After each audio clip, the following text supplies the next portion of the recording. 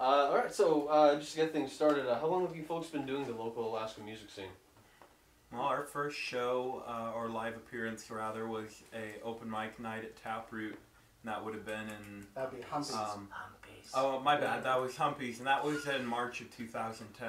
And we've been gigging at least once every 2 or 3 months since then. Usually more like twice a month. That's pretty good for the Alaska scene. Boy, do I know. So one thing I noticed about your guys' style is that you're not afraid to really dig deep into the roots of classical rock and roll. The biggest symptom of this is probably the sort of songs that you guys choose to cover when you're playing on stage, like Led Zeppelin and The Doors. So what inspired you guys to pursue this direction when so few bands do nowadays? It's what we like to a large degree. I mean, our covering process is basically, hey guys, I can kind of play this. Do you want to cover this song? For instance, Good Times, Bad Times, or Bring It On Home, or for a not Zeppelin cover, we do Wonderful Tonight, and... We recently recently started doing War Pigs. Yeah. That was within the last couple months, actually. Yeah. It's pretty much just, what do y'all like, and can we make it work with our lineup? And so far... What can we do to make it ours? We just kind of did what we like to listen to, tried to have those influences in our music and just had fun playing them. So no Kesha anytime soon? No. There was talk. I would really love... What talk? You're fired. I'd love to play a heavy metal version of Gangnam Style, but that's another story. Another unique aspect of your guys' live performances is that you're all multi-instrumentalists, and you can change your lineup amongst yourselves. It must be really nice to have a whole entire band to back you up with that much talent. How in the world did you guys meet up in the first place? So basically, when I was a freshman in high school, I didn't have any friends right off, and I was into this thing called free running. Like, if you've seen the new James Bond, that thing where they're running and jumping and climbing over everything. And Tony was into that, so we kind of bonded over that. And I think Carl and Tony are friends already. Tony and I met because we both liked this band 38 Special. We came to discover that on ROTC trip up to Fairbanks when we were when we were into that. And then the second thing that happened was we both had very, very poor grades. We couldn't actually be on the team, so we were both the people who had to film the team. And so just the bonding that happens when you're standing there for 5 hours while all of your other friends are doing what you want to do. It was just like, I don't think we would like the camera unattended for a couple minutes, just be like, just do random stuff. And then Thunderfish had been going for about 2 years, and at the time we had been a 5-piece composed of me, Tony, Carl, a girl named Caitlin White, who's no longer with us, and a guy named Josh Hepner, who is also no longer with us, obviously. And then an incident basically occurred, which led to both of them quitting and us having 2 gigs lined up. Now, about 2 months, 3 months prior to this, we had met Alex the Viking on what amounted to like a tour that the band went on, mini tour out to Palmer and Wasilla, and we did a show in Eagle River as well. And everybody was like, no, wait, okay, how are we going to deal with this? How are we going to deal with the fact that we have to do these shows when we've got half the band just quit? And I was like, let's just call some people, let's find somebody to fill in, and then see what we can do. We called up Alex the Viking. He came over, did a practice with us. Me, Tony, and Carl decided that we wanted him to be around. He decided, obviously, that he wanted to stay, and it fit so well. If you ever left, What did we tell you? I mean, I love it. We agreed to let you on camera on one condition. No, but it was a really interesting time because literally within 2 or 3 weeks we lost 2 members of the band, and it was back to just the original trio that it started out as, and we were just really back to basics. There was a couple songs we couldn't play anymore because we didn't have a keyboard player, and we didn't know if it was going to continue, but we had the pleasure of meeting Alex, like you said. At that point, I had been playing with a band called Familiar Walls for just about half a playing with them for a little while, and at that point we were doing a gig every week. We were at bars, we were out doing other stuff, and the gig that they're referencing that we first met at was a tribute show for a Mexican restaurant called Chepo's. And the way that I met these guys is they were actually the first band of our show, because we had done one before, and they were all, because we had a bunch of local acts come up and play a bunch of unknown songs, and they were like, well, we want a band to come up and do a bunch of covers of top 40 hits. So, okay, so we had a band come up and do that for half a show, and then we started our show with these guys going up and playing. And I remember we were talking about, various classic rock stuff, influences, discussed music and whatnot. And then the thing that we ended up actually bonding over was, I said, do you guys want to get something to eat? And they all said, well, I'm kind of low on money. I was like, well, you know what, I'll pay. They said, well, it's kind of, this is a legitimate Mexican restaurant. It's pretty, it's not really cheap. So I was like, well, I was just thinking we just hit up Taco Bell or something. So we literally ditched a legitimate Mexican restaurant for Taco Bell on their anniversary. on their 25th anniversary. I was there as one of the people running the show, technically. There wasn't enough seats. And us three, Caitlin, my best friend from Minnesota, Taylor, my friend John, who was down from Wasilla to watch us, John's car, and we had him. We had me hugging a gas can, like a gasoline can, in the back of it was his Jeep or something, hiding under a blanket, hoping the cops wouldn't notice as we drove from one end of the city to another to the freaking Taco Bell, and we pull in. And I'm just like, all right, so I figure we get a couple grande meals and we just call it even. And the first thing Carl says is like, well, I'll have this, and this with mine. And I look at him, I'm going, man, I ain't buying one for everybody. And he goes, oh, sorry. And so we sat down at the table and had further discussion, and I didn't see or hear anything from them again till another show down the line that we did out at a farm in Palmer. And it wasn't long after that I got the phone call from Casey saying, so we just lost a couple members. What are you up to? We've ended up a creek, as it were. Do you think you can help a brother out? And so we just kind of went from there. And since then, we've finished off what is to be our first album. We've got a second one in the works. Actually, it's pretty like far. 2/3 done. Yeah, it's like 2/3 done. They're ridiculously long songs. Not a one under 10 minutes. We have several covers under. I think the last count we did of all the stuff we know how to play is something like 35 songs or something like that. I want to say 38, but I think I'm just thinking. It was over 30. I remember. Who's counted? Like the total number of originals we've written. We don't play all of them, but we've written, I think, it was 25 or 26 originals. 26 originals. But that's including Riot and Bamf Man. We don't talk about that. We don't talk about You guys should talk. Rule number 2 and rule number 1. So what's the deal with Banff Man? Oh! We don't talk about that. No, okay, so basically, do we talk about that? No, we just said we don't talk about it. He said like 3 times. It was just a really stupid thing that they put together. Okay, when we were this also in actually, high I thought the school song was pretty good back in the day. We were also sophomores and freshmen in high school. You'll think a lot of stuff is good I would in like high to go school. on record as saying I was not in the band at this point. I was not in the before my band time. when the song was written. To be fair, our original influence, the reason I learned how to play guitar was Tenacious D and Stephen Lynch, so it was not far. We were originally a comedy rock group. Not really what we are not now. really a rock group at the beginning. And then I just sort of joined and was like, hey guys, let's do some stuff. Speaking of, writing stuff back when you were in high school, another thing of note is that 3/4 of your band is extraordinarily young. I'd imagine that creates problems when gigging in a scene that is heavily bar-oriented. Well, How's this affected you guys? With me being only 16, no. Early 16. I have a theory about that. I think, 16.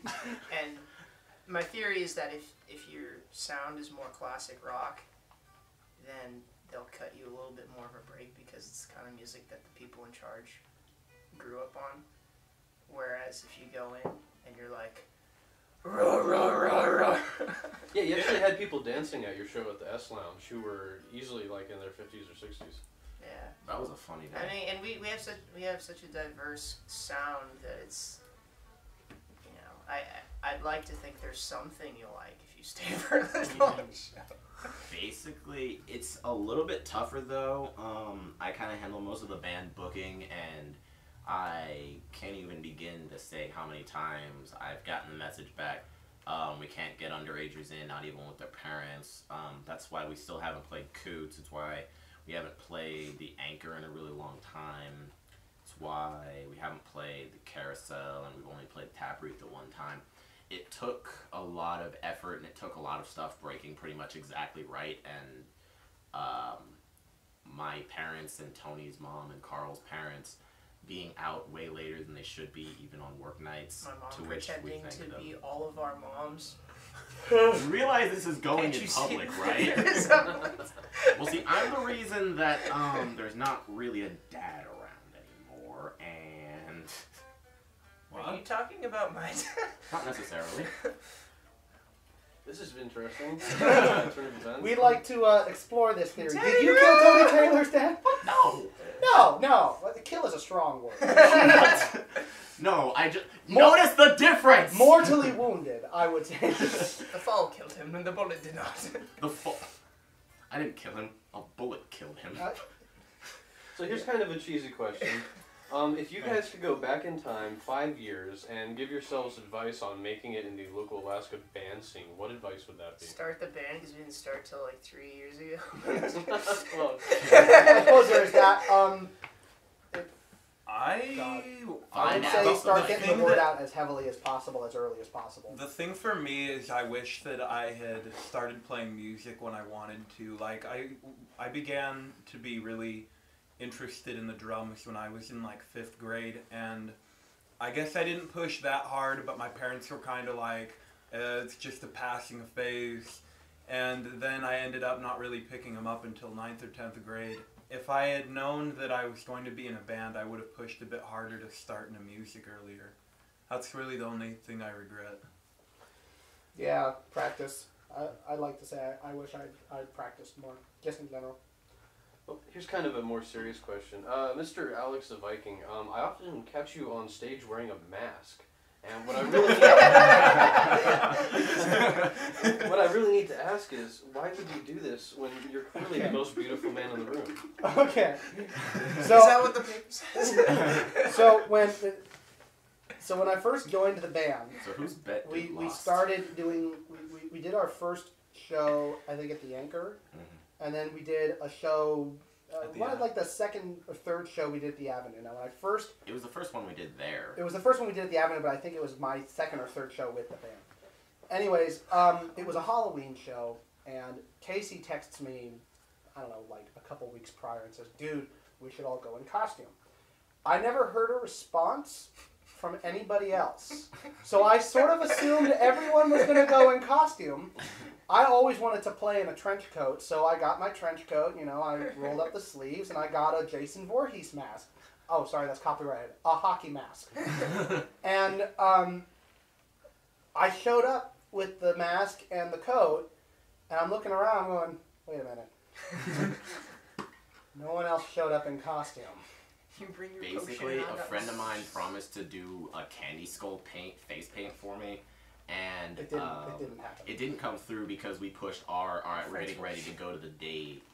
We pushed our getting ready to go to the showtime forward by like 2-3 hours, and she was still in class. So Well, whatever the circumstances were, in my, I guess, not really frustration, but in my own sort of twisted sense of humor, I said, all right, fine, and just started playing shows with the mask on, just because I could. And actually, for a while, I was just doing it to spite them, because after a little while, they're like, could you please not wear the mask? And I was like, oh, I could show up in the show, with the mask, And then we did one show where I wore a Guy Fawkes mask. Was it only one? Cuddy It was Park. that Wow. Cuddy I Park thought I've it was song. seen the that last YouTube video. And it was the last show That's that I pretty wore a awesome. mask at. I said, I'll stop wearing the masks, and It'll I haven't stop done you one. wearing That was last year, I think, and I haven't worn one since. I still do the trench coat, but that's just because I've always liked wearing a trench coat on stage. next Halloween, guys, we're gonna follow through this time. No, because I'm not going on stage in a costume. You know what I could. Actually, that would be perfect. So, unfortunately, a lot of Alaska bands have had to move out of state to find success in the music business, with Lavoie being the most recent loss to our community up here.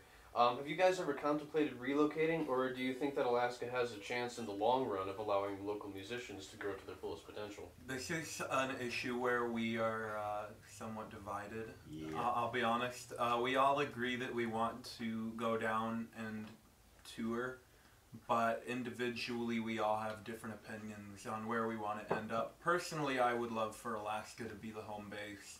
It's inspiring to me. I love the scenery up here is great, and I don't know. I just like it up here too much to move permanently for the sake of music. I was kind of one of the really strong pushers for we should move elsewhere, and that's because to a certain degree, part of your ability to gain a bit more of a following to a certain degree, I feel, is deeply based in your ability to tour, and the Alcan is a little bit of a long drive where there's just no civilization for hundreds of miles to for it to be really effective out of Alaska, which is really unfortunate because it's a great town actually. Anchorage is great, even Palmer, Wasilla, Kenai, Homer, they're great places to go, great places to visit, and even great places to gig if you can set something up. But at the same time, there's that issue of getting everywhere else, you know?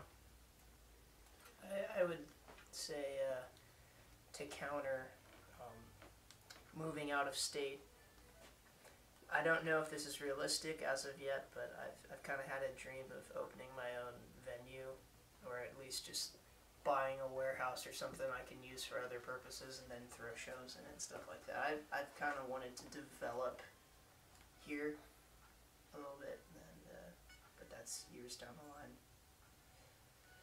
But yeah, that would be awesome to be able to throw your own shows and just have like We do that anyway. have the control to do it right, you know. We've thrown our last like 5 good shows. No, you know, but like if we had a garage or something, you know, a warehouse kind of thing where we could do it our way. I don't know. I know for me that Alaska will always be a home base, and I can't honestly say about the future, but I do know that if it really just isn't working here, I do intend to try at least for a little while down in the States. Thanks, guys. Well, no, that was great answers. Do you guys have any more news you could give us about upcoming albums or tours? Well, we're in the process of raising money to get into the studio again for an album. We are hoping to do a tour around this time next year. We're saving money for that also, and to that extent, we're putting together a Kickstarter for it, saving that money up. We hope that our new album can be released. What we're looking at. If we could release the album by the end of next year, I think that would please the heck out of This all year of or us. next year? The end of this year. End of this year. I would like to say one of the most recent developments in Thunderfish land is we finally got an official website up and running. It's www.thunderfishak.net, not .com. I think that .net was pretty clever because, like, if you're a fish, they're fishermen, you get caught in a net. So that's a good way to remember it, I think. Good lord. And this is where the cheesy portion of the interview. Alright guys, thank you so much for taking the time to be here and to talk with us and to let us into your home to film you in your natural habitat. Yeah, but nobody knows Once again, for the audience, this is Casey, Carl, Tony, and Alex of Alaska's very own Thunderfish. I'm Joshua Spring, and thanks for listening to the Alaska Commons.